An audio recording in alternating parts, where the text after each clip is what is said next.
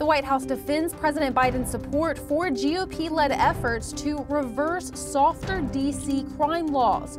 But some Democrats voice dismay as debates on D.C. statehood intensify. Speakers at CPAC addressed the state of the Republican Party, who's there and who's not.